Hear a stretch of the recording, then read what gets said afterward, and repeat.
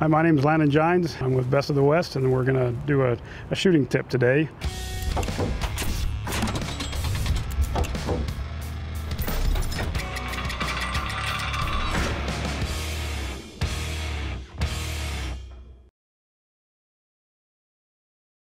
We're going to go over wind. I think that's a challenge that we've all had shooting long range. You really can't have too many tools to read the wind. I mean, that's the variable that everybody's fighting.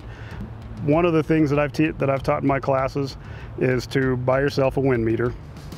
Now, there's wind meters all over the place, and people use them all the time. They hold them out before they get ready to shoot, get their wind value, and make their shot.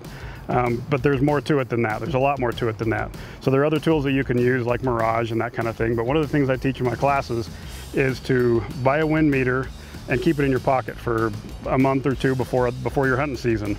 And when you're walking around town doing whatever you're doing during the day, find some trees. If you find some quakies or some pines or whatever you happen to be, that, you know, wherever you're at, look at them and take a wind value. Take a guess at what the wind is and walk over to it and use your wind meter and find out exactly what it is and see how close you are.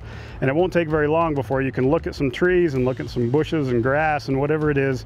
You can look at them and get a pretty good idea of the wind velocity just by looking through your scope or your spotting scope across the canyon and see what it's doing way over there, not just where you're at here.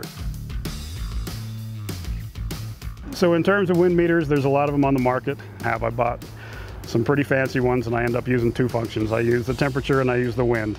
And the other thing is, you've got to find something that's compact, something you can fit in your pocket that's not going to take up a lot of space. So the one that I really like is this Husqvarna wind meter. It gives you your wind speed and your temperature. That's really what you need. You don't need to get too crazy beyond that. The other thing is, it's pocket size. You can fit it in your pocket through your day-to-day. For more information on the products used, visit thelongrangestore.com.